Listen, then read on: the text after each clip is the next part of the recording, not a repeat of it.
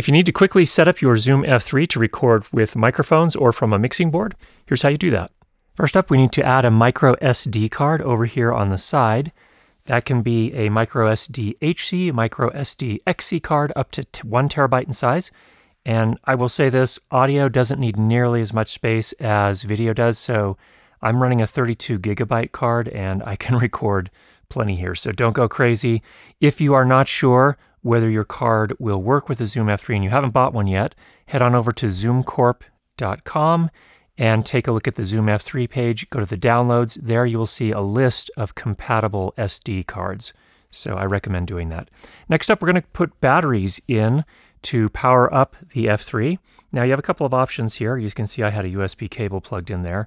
Now I have 2 AA lithium batteries in here. I would put 2 batteries of the same exact kind in here. Don't mix and match, and make sure you use fresh batteries when you put them in. Then what you'll also want to do is power on after you put the batteries on, and we'll go ahead and show you how to do that. I'm going to go ahead and shut it down. You just press and hold the power button until the red light comes on, let go, and it will come on. The first time you turn it on, it may ask for some initial settings, so that'll be things like setting your language and your date and time. That's very simple. Just do that and you should be good.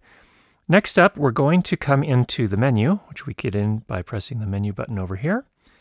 And then we're going to come down to System. So you can see these buttons are kind of programmable buttons, if you will, and it tells you what each of them does. So if I want to go back out of this menu, I press the left button. If I want to go up, I press this button, down this button, and enter this button. So we're going to come down to the System menu. Press Enter to go in. Very good. And then I'm going to come down until I get to the Power menu. When I'm in the Power menu here, I want to go ahead and choose my battery type. In my case, I'm using lithium batteries. If you're using just regular disposable batteries, choose alkaline. If you're using regular rechargeable batteries, use nickel metal hydride. And if you're using rechargeable or disposable batteries, which specifically say that they are lithium, then choose lithium. Why is this important? And then when you're done, you can go ahead and press back to come back out of the menu.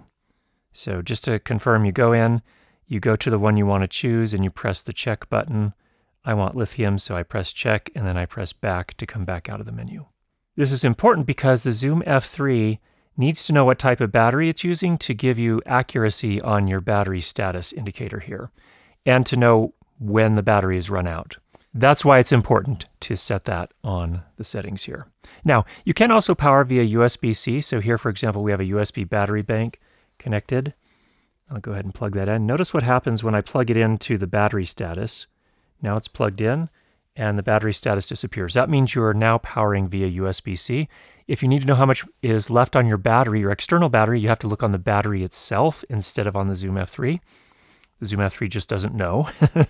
Also, you can plug in not just the USB battery banks, but if you have a USB-C to AC adapter, you can use that as well, or you could plug into a computer, and all of those should power your Zoom F3 just fine. Now, next up, we need to format the SD card. So we're going to come back into the menu. Now, if you have already formatted your SD card, you'll want to do it again here, just because it's really important to format it in the recorder so that you can ensure that everything is going to record okay. So we're going to come into the System menu, come down to SD card, and then we're going to go ahead and choose Format. I'm going to come up to Execute, which is a rather ominous way of saying, go ahead and format the card. It'll take it a little while. Again, this is a 32 gigabyte card. If you're using a larger card, it may take even longer. What I would also recommend is the first time you do use a new card, I would do a quick test just to make sure it's going to work okay. Again, Execute, ominous. There we go. It's just going to quickly test and make sure it can write okay to the card. In this case, it passed. So that means we should probably be good. So we'll come and pop back out of the menu. All right, now we can connect our microphones. So I'm going to go ahead and connect one microphone. Of course, you can connect 2 because we have 2 XLR inputs. It should snap in just like that. And you can see already we got some signal. That's good. Now, what I'm going to do here is show you how you would set this up. Normally, it may not come on right at first. So what you want to do is these buttons down here allow you to control the inputs as well. So for the left input here, input number 1, I can choose this second button that has a gear on the printed on here. I'm going to go ahead and press that button there. I'm going to go ahead and choose and make sure that that input source is turned on. We're good there. Then we want to choose source. Source tells the F3 what you've plugged into that input. You can plug in a variety of different things. So you can plug in what they're just calling a mic. So if you have a dynamic microphone that does not require phantom power, then you'll want to choose that one. The second option is mic plus 48V. What is that? That is a microphone that requires 48 volts phantom power. Most condenser microphones require that. If you're not sure whether your microphone does or not, look at the documentation for your microphone. If you don't have the documentation for your microphone, go look it up on the web. You'll certainly find it out there. And that'll tell you whether or not you need phantom power, 48 volts. Okay, if you're getting an audio source or an audio feed from, say, for example, a sound mixer, then you would choose line. So those are the three options here. We're using a microphone that requires phantom power, so we're going to go ahead and select that. And then we can pop back out of the menu, and that should get us in a good spot. Next up, let's come to the record menu. I'm going to go ahead and press the menu button here. We're going to go into recording. Then we'll go into sample rate. Now, if you don't know what sample rate you need, I would tell you to use 48 kilohertz. In 99.9% of cases, that's going to be great. If you're worried about audio quality and you're thinking, well, I want the best audio quality, so shouldn't I choose 192 kilohertz? Well, the best audio engineers in the world generally can't tell the difference between 192 kilohertz and 48 kilohertz generally. So the higher sample rates are generally, if you're going to be recording sound effects and you're going to want to slow them down, that might be when you want to choose those, but otherwise I would just choose 48 and we can pop back out of there. Next up, we want to choose the file format. Now, if you're recording just individual microphones, you'll choose mono. If, on the other hand, you're trying to get a stereo recording, you specifically have two microphones that are matched, that are similar, and you want to record them as a stereo sound source, like, for example, nature recordings, then you would choose stereo. If you are going to record two separate people talking, you'll want to choose mono because you want each of the microphones to be managed as a mono audio source so that you can edit them separately when you're in post-production or editing. We'll come on back out. All right, there's one other thing in there that I want to set, so let's come back into the menu. In the recording menu, come down one more and there's something called prereq. This is pre-record. So when I press the record button and prereq is turned on, it will actually go back to the 6 seconds prior to the time I pressed record and capture that audio as well. What does that mean? That means the Zoom F3 is actually always listening. So just so that you're aware.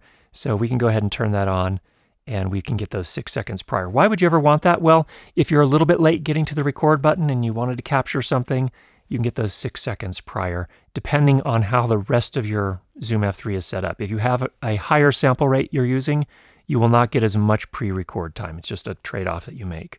So we'll go ahead and leave that on and pop back out. Next, what we need to do is adjust our levels. And to do that with this one microphone we've set up so far, I can go ahead and press this button right here, and then that'll allow me to increase the levels. You'll notice the waveforms are getting bigger and bigger.